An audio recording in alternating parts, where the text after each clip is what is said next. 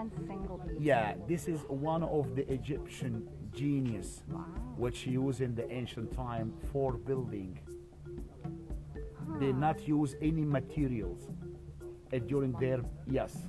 Other than No, mud. no cement. No cement. Nothing like that.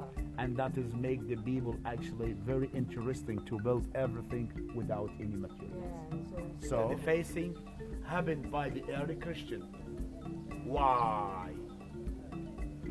Christianity came to Egypt 61 AD to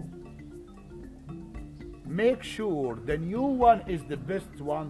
I have to deface the figures of the old one to represent for myself the one I start to believe is the right one. Right, got it. Okay, that's me. First time in Egypt and first time in Luxor. So I'm at the Karnak Temple. Apparently this is the biggest religious temple in the world.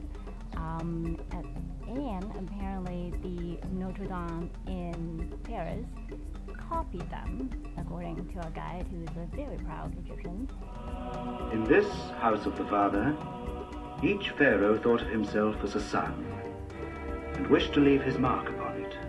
Each added, superimposed, overdid, outdid, through a span of 20 centuries.